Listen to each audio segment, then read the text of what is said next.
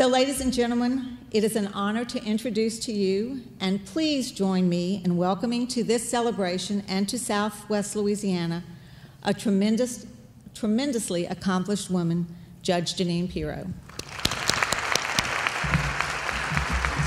You are so welcome. Really. Thank you, Judge.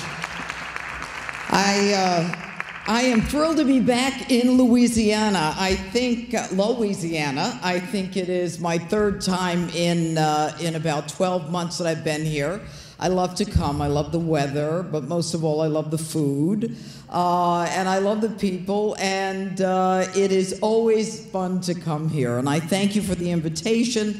I thank the organization, and I also want to thank Lily Brady. I don't know where Lily is. Where are you, Lily? There she is over there, Lily, for being the liaison and making sure that everything was together so that I could be here and certainly be able to get back to New York in order to do my show on the Fox News Channel.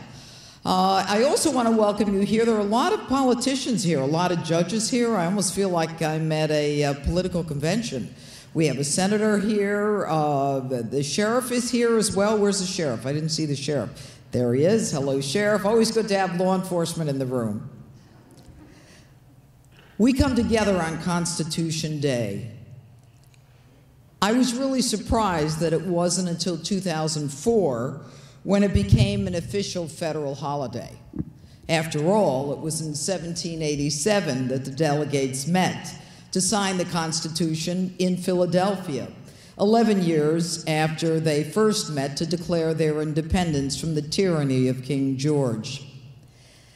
And the document that was so sacred to them and so essential in terms of their vision for the future is a document that unfortunately I think today is in a great deal of trouble.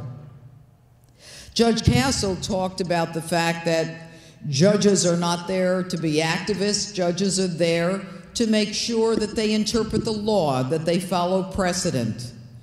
I worry about that at times, and I was a judge. I worry about judges who take it upon themselves to go outside of their job. And that's why I stepped off the bench. I was an elected county judge, and I had a 10-year term, and I had been an assistant DA, as Judge Castle had indicated, and I wanted to go back. Law enforcement was in my blood. It's what made me feel alive. I couldn't be a referee. I had to be in the trenches fighting. I understood the limits of my role as a judge. And in order to be an activist, I had to get down from the bench to do what I wanted to do. And you know, the one thing about the Constitution that is so important is the fact that government receives its powers from the consent of the governed. I'm not quite sure people in Washington understand that anymore. I'm not quite sure that they understand that they work for us. When you look at legislators and congressmen and senators and even their spouses who come into office, you know, middle income, ordinary income, and leave multi-millionaires, you realize that something is wrong. And I think that one of the biggest problems that, as it relates to the collection of wealth that so many in Congress seem to have when they leave, is the lack of term limits in the United States. Politicians, and they are held in such low esteem, I don't have to tell you, but politicians are more interested in the next race, the next election, what committee. One hand washes the other. Who's going to raise money? And I understand that Congress, I mean, the founding fathers wanted Congress to be close to the people. And that's why they had them run every 2 years.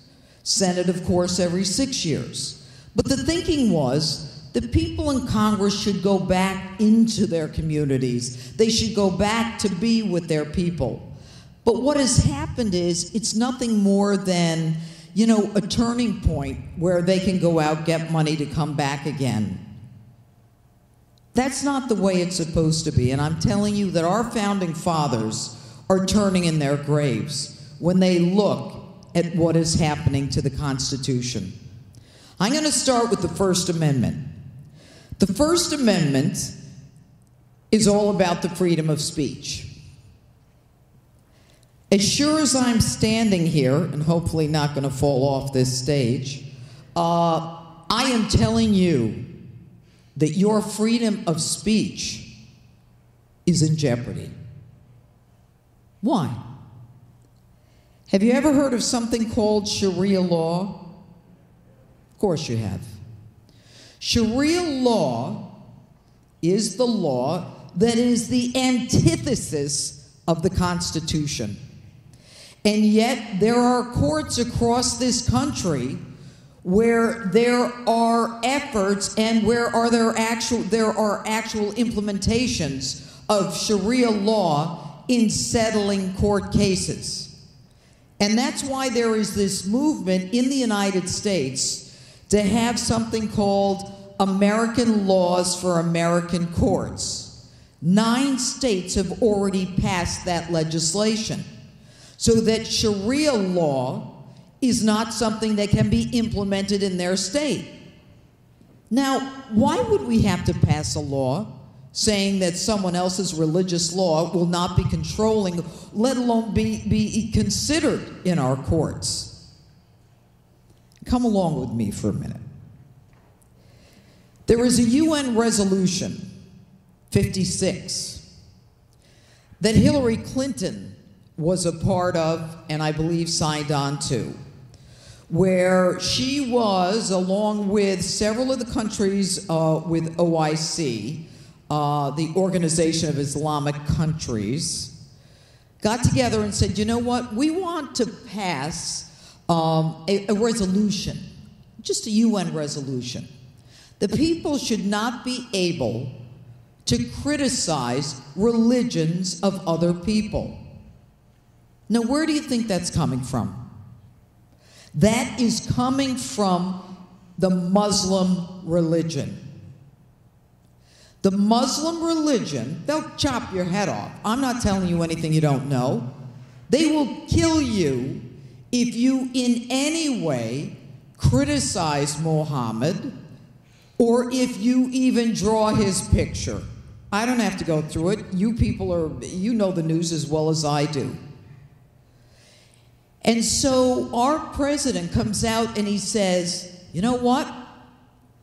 We shouldn't be criticizing other people's religion when it comes to the Muslim religion.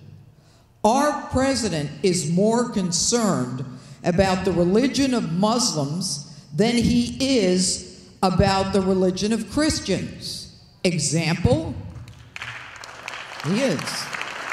Example, at the National Prayer Breakfast, I couldn't believe my ears when the President of the United States gets up and says, get off your high horses. This isn't something that's new in history. This has happened before. Translation, Christians, it's your turn. And yet this same president will not, under any circumstance, say Islamic extremism, Muslim extremism. He will not use the term. But it's worse than that. He has scrubbed the terms from the FBI lexicon, from a lot of the government lexicons, and even after Benghazi, Michael Morrell, who was the head of the CIA after Petraeus was moved, gets up before Congress, puts his hand on the Bible, swears to tell the truth, after we have been trying to figure out who changed the talking points to Benghazi. He said, oh, I took the word Muslim out from in front of extremists. And so they said to him, why did you take Muslim out? He said, well, you know, we didn't want to not infuriate. We didn't want to make them more angry. We didn't want to make them upset. Get them more angry. They want to kill us. Those are the guys who flew into the World Trade Center. You don't want to hurt their feelings by saying it's Muslims? What if somebody is in the army? What if somebody is in the military? Who are they going after? The Buddhist extremists? Who? Are they going after, you know, Boko Haram? Are they going after the right-wing extremists? They're going after the Muslim extremists. He doesn't want to say it. He doesn't want to say that Major Nidal Hassan is a Muslim terrorist. And you know what the shame of that is? And he wants us to believe that he believes, the president believes in veterans and taking care of all of us. That's a bunch of hogwash. You know why? Because when he called the shooting at Fort Hood workplace violence, he prevented those who were injured from getting the medical care, the continuing medical care that they needed. And so Congress had to pass a law years later so that they would be able to get the care that they needed. And then when he says, you know, I didn't know anything about the VA. Of course he knew about the VA. Which brings us to a whole other issue, but I'm not done with Sharia law. Your First Amendment right to say what you want about Islam will be pulled back if there is another a Democrat who is a president, especially if it's Hillary Clinton.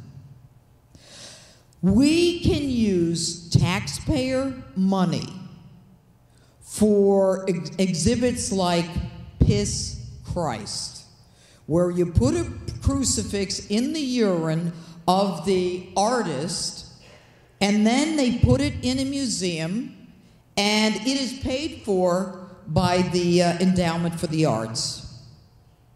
The Endowment for the Arts pays for Mary in the Dung, which is a painting of the Virgin Mother with some pornographic photo and cow dung all over it. We pay for that. And our president comes out and says, we cannot attack Islam. I will not attack Islam.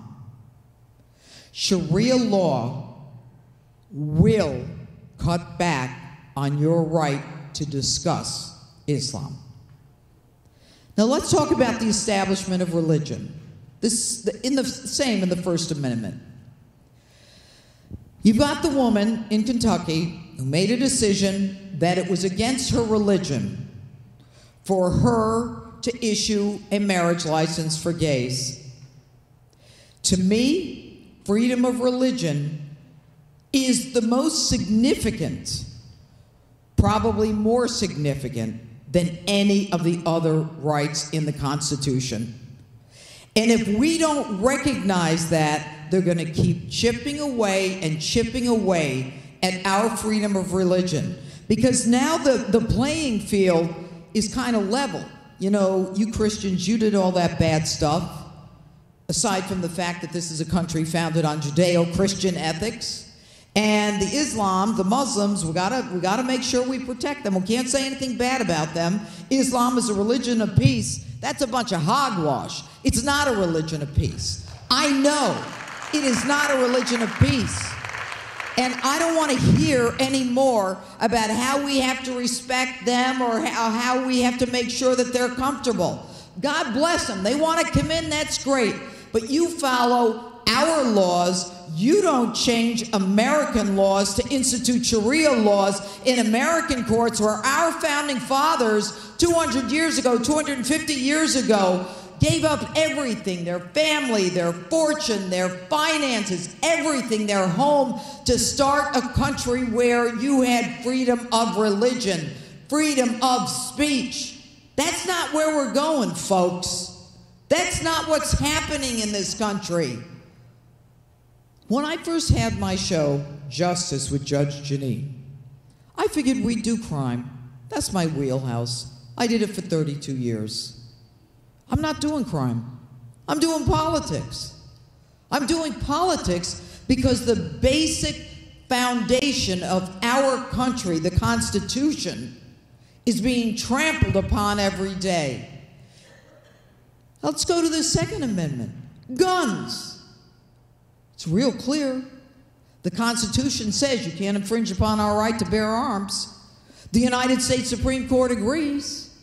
And yet we have a president at every turn who wants to cut back on your right to have a weapon, who wants to cut back on ammunition, who is buying ammunition so you can't buy ammunition, so the shelves are empty, and Rahm Emanuel in Chicago is sending letters to the manufacturers and the banks saying don't give money to people who manufacture guns and bullets. And they have the nerve to say that when Chicago is the murder capital of the United States of America, because the only people who have guns are the criminals. You and I have to prove that we should have a gun. Now, I was a judge. I used to sign pistol permits. When I was a DA, I had a gun. I have lots of guns. I have long guns, I have short guns, I have little guns, I have big guns. I may be from New York, but I'm from upstate New York. Anybody know upstate New York? Elmira, did you ever hear of it? No, huh? Or, where? Lockport, Brockport, Buffalo. I used to take the bus there. I went to school in Buffalo. Yeah, it was really cold, and I worked in a dairy, and I'm really from small town America, where, life was good. You went to church every Sunday. Everybody knew everybody else. Education was important. Everybody loved each other. You could buy a decent tomato. You can't have that anymore. But when the president comes out and he says that Sandy Hook, and I reported on Sandy Hook. I was there. It's an hour from my house, not even. I reported from that school area where the kids were shot. I was in Aurora, Colorado, within 24 hours of the shooting by homes there. Terrible things happen with guns. But I'm going to tell you something. In my 30 years in law enforcement, there was only one time an individual with a legal gun killed someone. It's the illegal guns that are killing people, not the legal guns. I want you to think about something. Boston bombing. City is on lockdown, martial law. You've got the one Tsarnaev brother. He's dead. He got run over by his brother. And you got the other one who's running around. All right? He's in a residential area. He is on a boat. They find him on the boat. Let's say you live in the house and you call 911. You call 911 and you say, I hear somebody. They're going to say, too bad, it's a burglary. It's every man for himself. If they are not going to protect us, if 911 doesn't come, who's going to take care of you? You have a right to have a gun. You have not only a right, you have a natural right, a God-given right. Washington didn't give you the right to have a gun. Nobody there has the right to tell you you can't have a gun. You have a right as an American to have a gun, to carry a gun, to have as many guns as you want. And you don't have to explain why you want one. And you don't have to explain why you want 28 of them. It doesn't matter. It's nobody's business. And don't give me this hogwash about how, oh my God, don't kill Bambi and all that stuff. You don't need an AR-15 to kill Bambi. Yeah, no, I don't, but I need an AR-15 to kill the dirtbag who's coming down to make sure he takes me out, either to steal what I have or because of what I've done.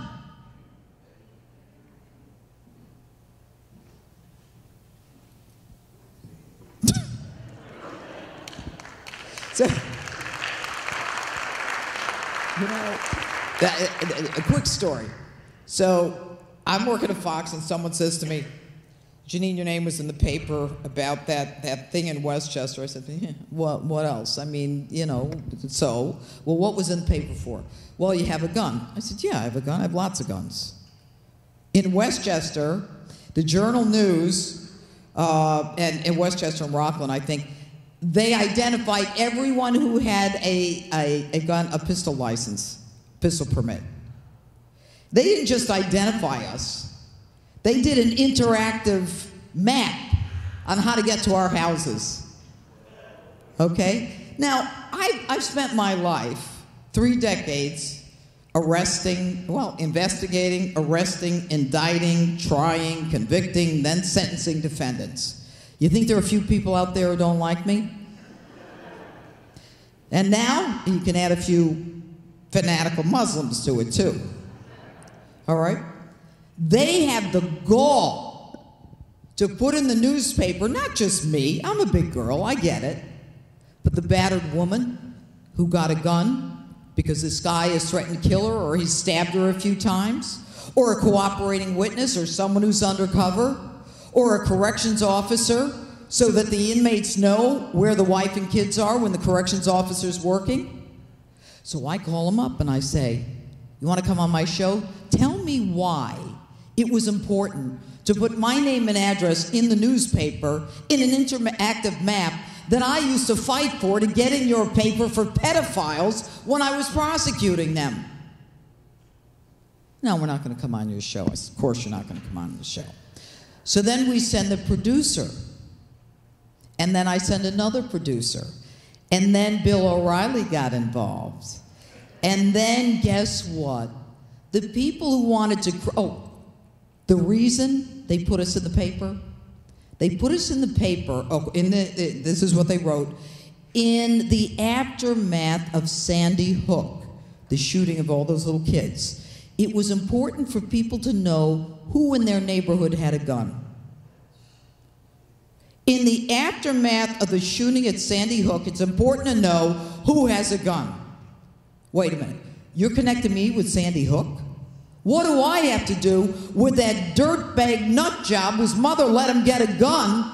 I got it legally. I went through hoops to get this gun. But that's the thinking. They demonize us.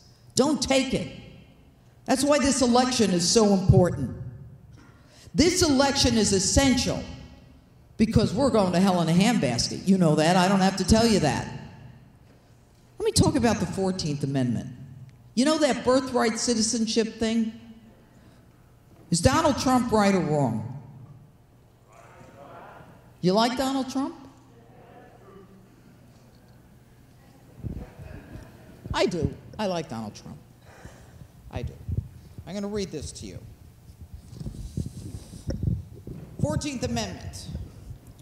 All persons born or naturalized in the United States and subject to the jurisdiction thereof are citizens of the United States and of the state wherein they reside. No state shall make or enforce any law which shall abridge the privileges or immunities of citizens of the United States, nor shall any state deprive people of, due process, life, liberty, pursuit of property, and all that stuff. Okay? The key, subject to the jurisdiction.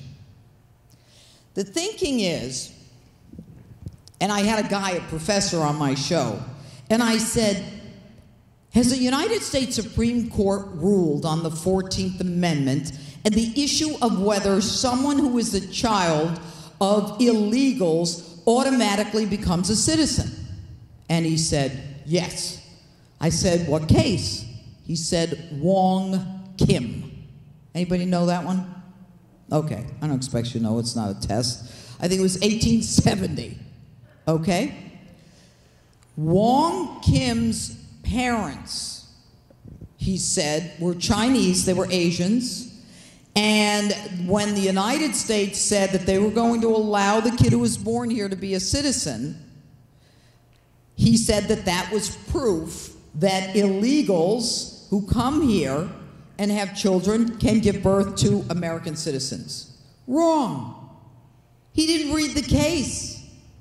They were Chinese. They did come to the country, but they were here on a permanent visa. They were legally allowed to come into the United States. And therefore, the United States said, your child is American, and he can also be, you know, I guess a child of China as well, a citizen of China. He'll have dual citizenship. Okay? Don't let anyone tell you that the Supreme Court has ruled on it, because it has not. And don't let anyone tell you that that's what this little book says. The 14th Amendment does not say that. There is no case on it. But I'll tell you what there is a case on. Congress in 1923 passed a law making a category of people citizens who are not subject to the jurisdiction of the United States. I forget the name of the, I got too many judges here, I should look this up. Of course I didn't bring it with me. Where Congress has the right, 1923, Congress granted citizenships, that's it, to all Native Americans. Initially, Native Americans were not citizens under the Constitution. They were exempt. Congress, in 1923, passed a law and said Native Americans are citizens. What does that tell you? That tells you that even though the 14th Amendment of the Constitution did not include Native Americans, Congress had the right to pass a law to include them. So Congress has the authority to do whatever they want when it comes to the issue of birthright citizenship. Now, I'm only going to speak for a few more minutes. The first order of government is the protection of its people. That is not the first order of the Obama administration.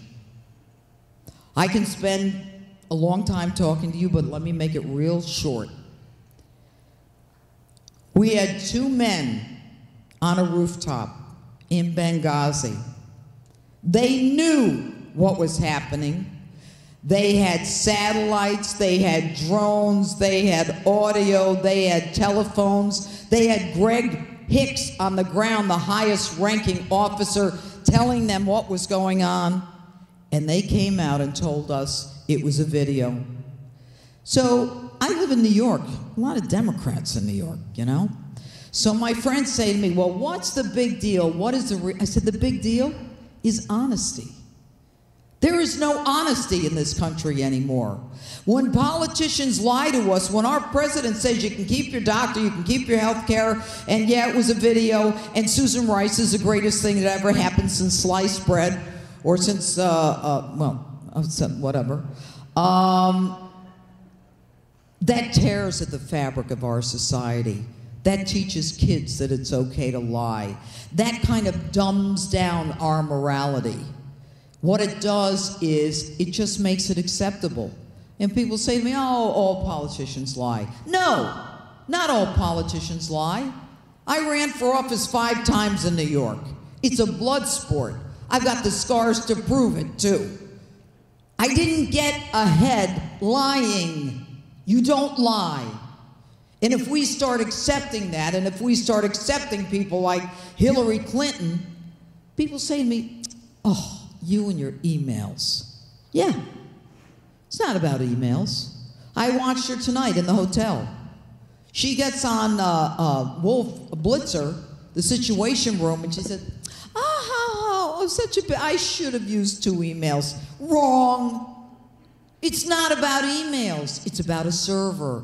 It's about the security of the United States of America. It's about the fact that we have a 4-star general, David Petraeus, who is convicted of disclosing classified materials, and to a woman, Paula Broadwell, and she had national security clearance. You know, okay, whatever. This woman, on the day that she is nominated as Secretary of State, she goes out and she builds or buys a private server. She then gets 2 other people in the State Department on that private server with their own emails. I don't care what email you use if you're on a government server. By not being on a government server, classified, top secret information was not secured. It wasn't even archived. Those are our documents, our secrets. And she had the arrogance to say, I'm not going to give you those. And it gets worse. For the 4 years or 5 years, however long it was that she was in the State Department, there are things called Freedom of Information requests, FOIA, whatever you call it in your state. She had people from the State Department go into federal court and say, we don't have anything relevant to that request from the media, from the press, from individuals, from other government agencies.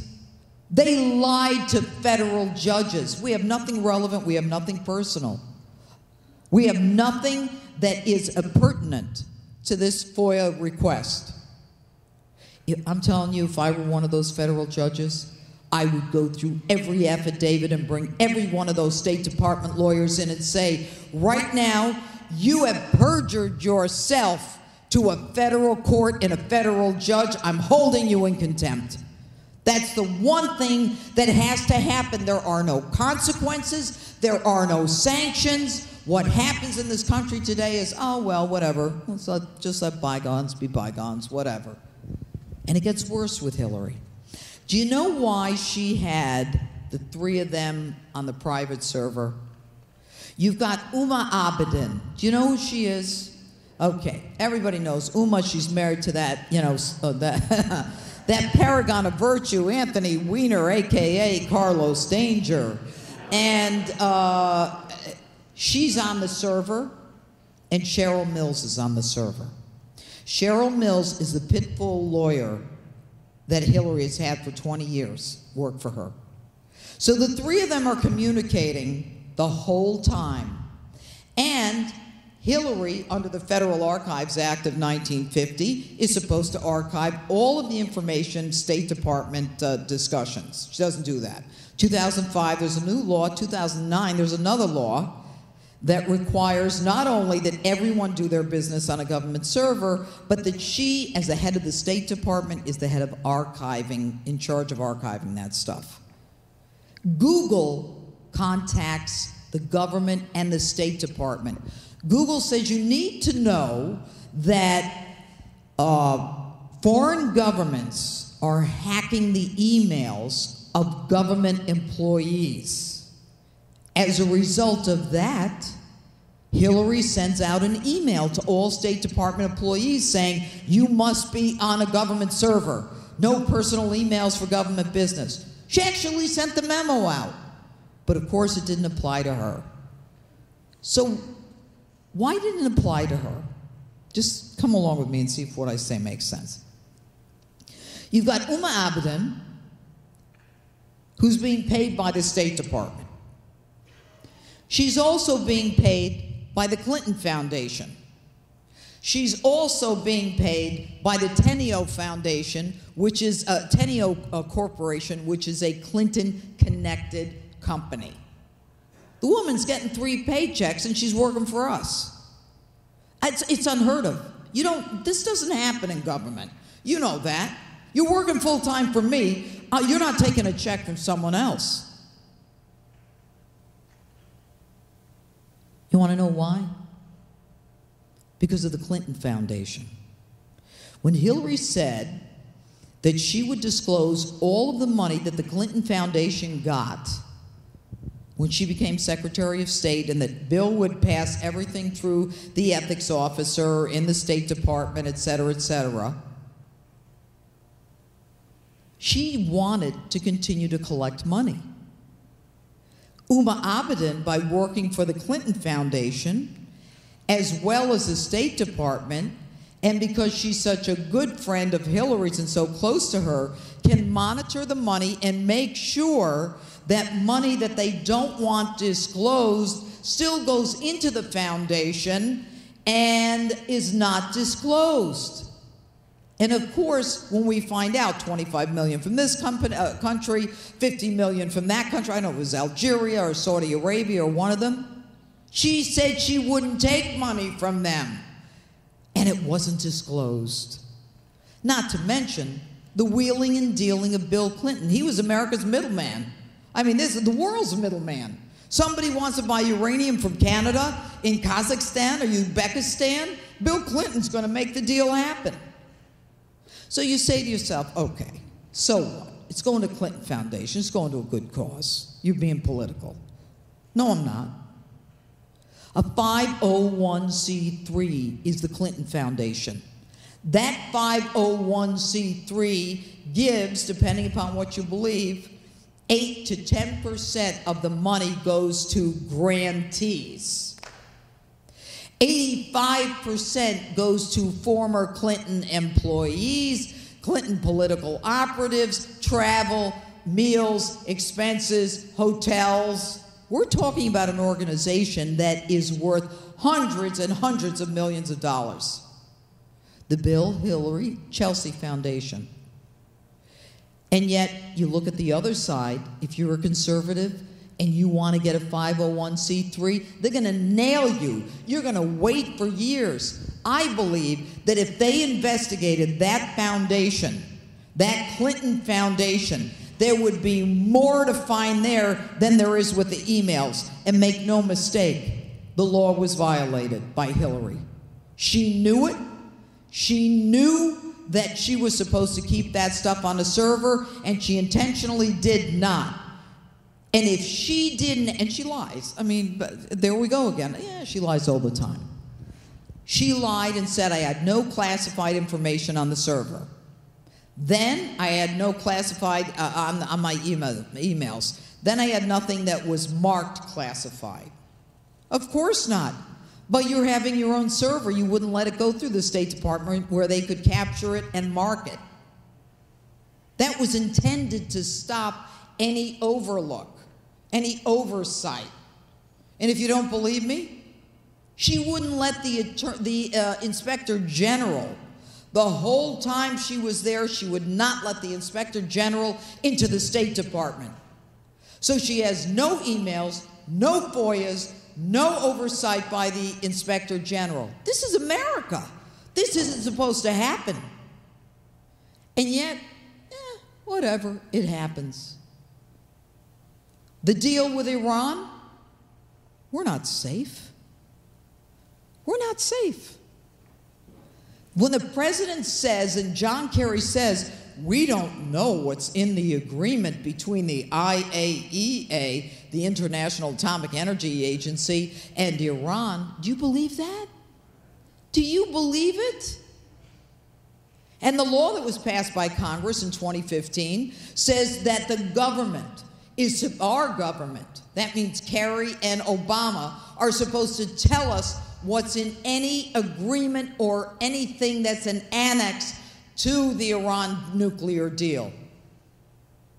And they just go around and say, no, we don't know what's in it. Here's what's in it, folks. Iran is now allowed to just send soil specimens to the IAEA. That's it. There is no inspection. They can keep their centrifuges. There is nothing that we can do. You've got to give them 24 days notice, and then it could go on to 30, 40, 50 days. These people, Iran, Tehran, they are the head of all the terrorists in the world. Hamas, Hezbollah, Tehran, Iran. Remember 79, that's when it all started. I was at a dinner the other night, and I was sitting next to someone who showed me pictures of what it looked like when he went to Iran. On government buildings, and I'm going to put this on my show because I haven't had a chance to do it yet. Government buildings, the American flag, and you know where the stripes come down? There are bombs at the bottom. It says kill Americans. They have blood all over the American flag. I mean, he sent me a whole host of pictures. I don't have to tell you this. Your instincts tell you that we are dancing with the devil. Why are we dancing with the devil? I don't know. I know what I think. And so what that does is it brings us to what we have to do. If we don't make a difference next year, it's over. I'm not here to give you bad news. I want to give you great news. But it is over. Last night when I watched that debate, I love politics, always love politics. I love it. I was so excited. Did you see the intelligence on that stage? I mean, compare that to Hillary and Bernie. I mean, you know, Marco Rubio is so smart, all right? I mean, you know, Cruz is smart. I don't care if you like him or you don't like him. It was great listening to people who have it. Carly Fiorina had it, all right? She's brilliant. I don't know who should be president, but you know what? We got a great bench there, and we got to make it happen. I'm going to open it up to questions, but I want to say one more thing for those men and women in law enforcement.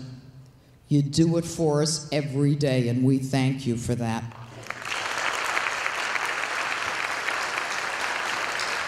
And that's going to change in the next administration, too. The idea that police have to look both ways to worry about someone who's going to shoot them. I mean, in New York City, it is wild. You've got a mayor there, de Blasio, who hates cops. He hates them. And you know what? When the cops turned their back to him, I said, good for them. Good for them. It's time for people to take a stand. You're with us or you're against us. It's right versus wrong, truth versus a lie. Our founding fathers are spinning.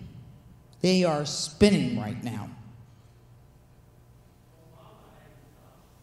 You think Obama hates cops? You think? What he has done to law enforcement, forget about trashing them. Forget about, you know, the mentality that people are starting to think is acceptable mentality. I mean, he has put them in danger. He put a bullseye on their back. He ran to Ferguson. Ferguson, I'm going to tell you straight, Michael Brown was a thug. He was a thug who went into a little store and pushed around the owner. He grabbed the cigarillos or whatever it was, knocked the guy over when he tried to stop him, and walked out. He was a thug. He grabbed a cop's gun, and he expects to get away with it. This cop's life is over. He left the force. And Obama comes in with Eric Holder, and they're like, oh, you know, it's so horrible, we're going to fix this. You couldn't even get the Justice Department to file a civil rights violation. You're so full of it. That's the last thing I'm going to say. I'm going to open it up to questions. Thank you.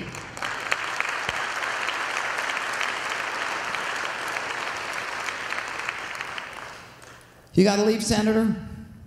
Who's the senator? Somebody's got to go. I saw them. I recognize it. Okay, what do you want to ask me? Yes, sir.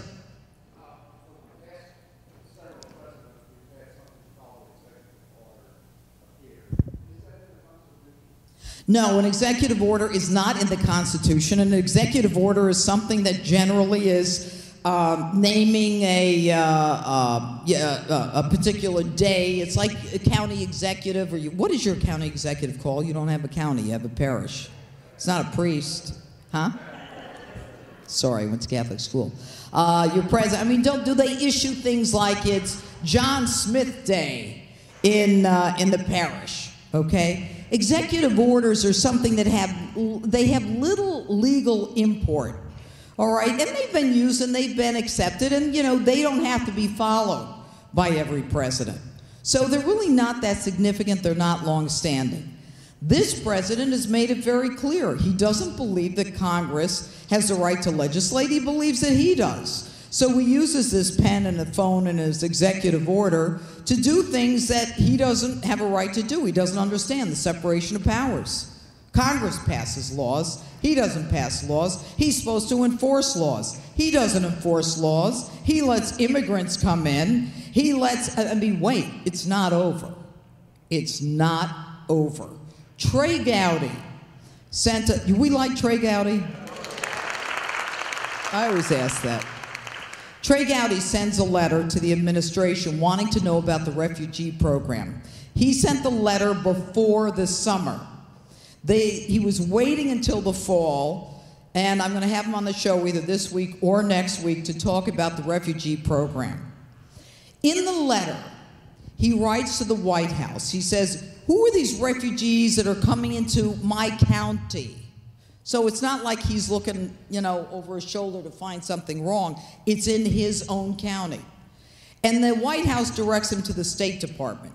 And the State Department sends a letter and says, we followed all the guidelines, we met all the people in your county who were in charge of this kind of thing. So he writes a letter back and says, pray tell, who is in charge of this kind of thing in my county? So the State Department, like months later, writes a letter, and he said, I've never heard of these people. I don't know who they are. It's almost a charade. It's like when the young kids were coming in from Central America. Come on in. You're an MS-13, you killed people to get into the gang? Come on in. You're a little kid from a country, we don't know who's got a vaccination, who doesn't. Come on in, we'll send you to Vermont, we'll send you to Massachusetts, Virginia, California, Pennsylvania. The country is changing. There's only one way to stop it. We have to win. There are 7 states that will make a difference. This election is not a national election. I don't care what anybody says. We have an electoral college, and there are swing states. Look them up. You know what they are. All right? The swing states, Nevada, Colorado, Pennsylvania, Virginia, Ohio, Florida. I said Pennsylvania. Colorado, Nevada. Oh, no answers from that end. That's where you have to go. Use social media. I don't care, emails, blogs, whatever you have to do, use it. Get the word out there. When I used to run countywide, before I ran statewide, I used to go into the nursing homes. I could get 300 people in one shot. All right? Just make sure they all voted. But you had to go in real close to the election so they remembered who came in to see them. And, you got to think, just get creative. We can make a difference. We can make it happen. There are more people who think like you, but they stay home, and that is a sin.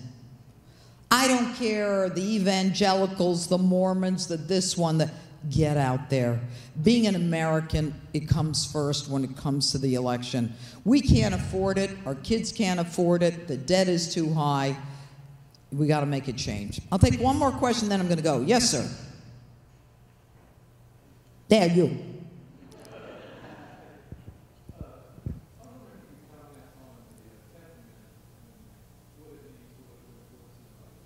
Well, the 10th Amendment has to do with the rights that the states have. Is that what you're referring to? Yeah, that the laws that are not, that the Constitution doesn't give to Congress and that is not specifically prohibited to the states is reserved for the people or the states, all right? So Congress can't run everything, and I don't know what you're talking about if there's a specific topic you're talking about. But, the states should be able, if they're not prohibited from regulating it or writing a law about it, they're in charge. It's states' rights versus federal rights. But in what context?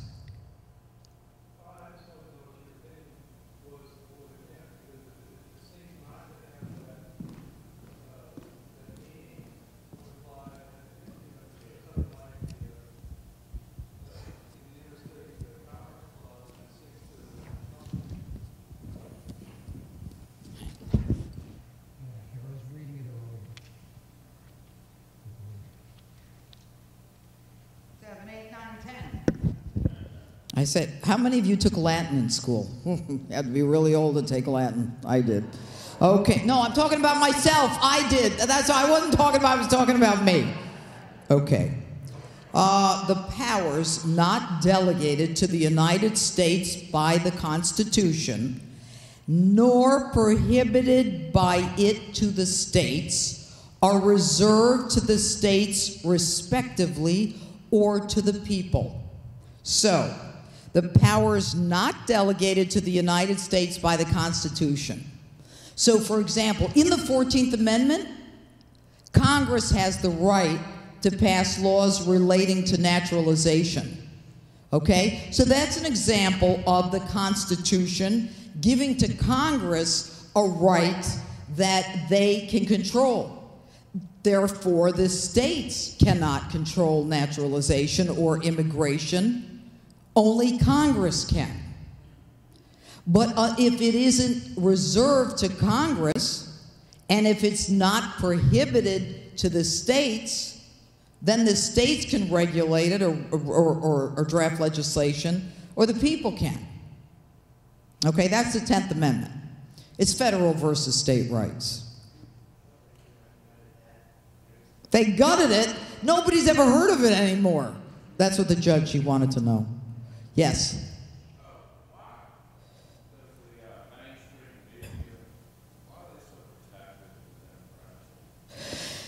You know, I don't have an answer to the question, but I'm going to tell you something. The question is, why is the mainstream media so protective of the Democrats? I live in New York.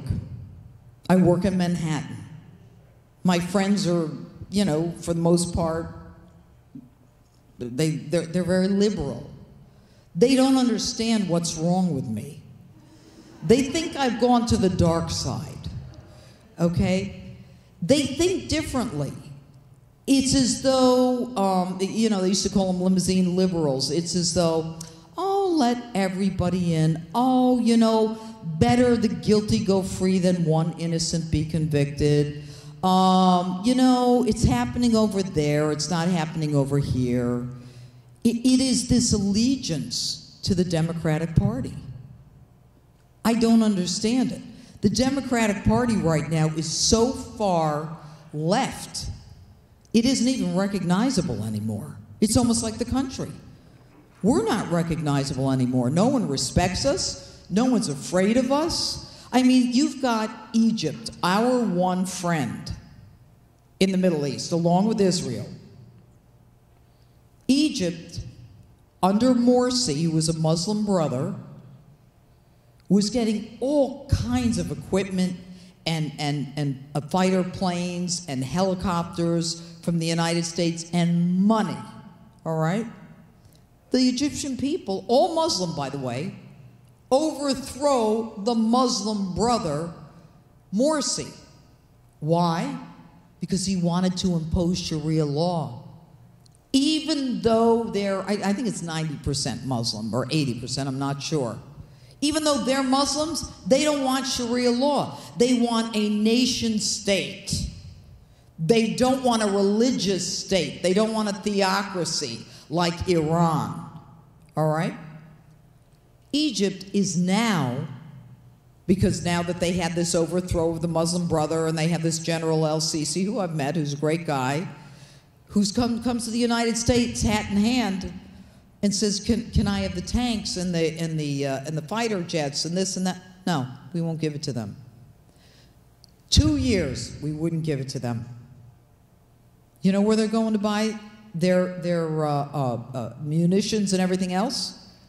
Russia. And for this Iran deal, Obama comes out and says, if they cheat, we'll know it.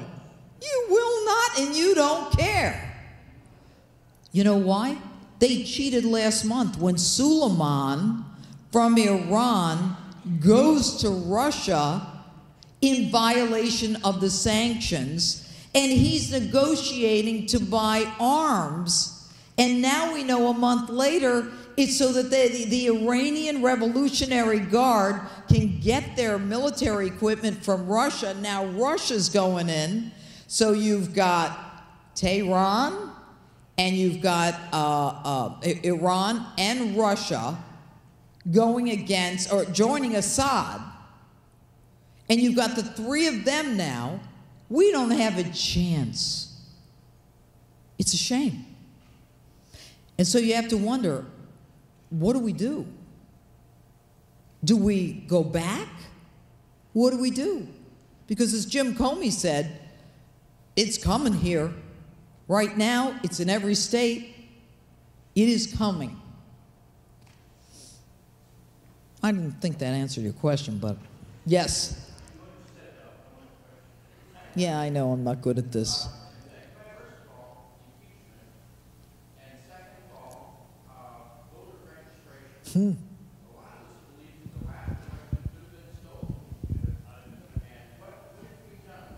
Nothing.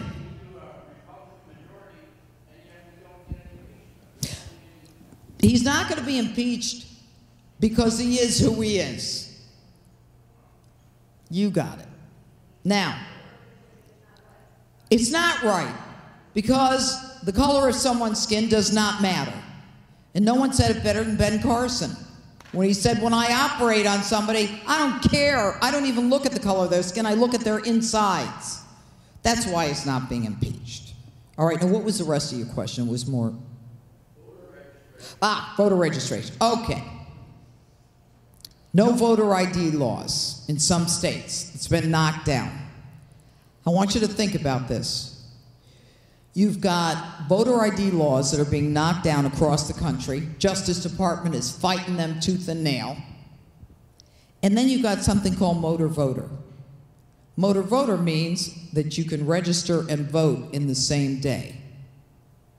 So let's assume that you're an illegal and you live in my neck of the woods. If you live in New York, you can go to Pennsylvania, Connecticut, New Jersey. You can vote 4 times. You can give them a new name every time. You don't have any ID. You don't have to prove anything. That's how elections are stolen. And nobody cares. Maybe we should. I didn't say that. And nobody cares. And I'll tell you my own experience when I was a DA. We had someone who was cheating on absentee ballots. Had a great case. It was a solid case. The jury didn't care. I put some of my best people on it. Jury didn't care. They're like, that's not a real crime. You know, everybody does it. And that's the danger. The more people think everybody does it, the deeper we're in trouble. I want to thank you for having me here this evening, and don't forget to watch me on Fox. And thank you. No, you don't have to get up. Thank you very much. Thank you. And I got to tell you one more thing. I never do this, but I have a book coming out in November. It's called He Killed Them All. It's about Robert Durst. I don't know if you saw the Jinx, the HBO Jinx. My book will be coming out, and so maybe look for it in November. Thank you all. Yes.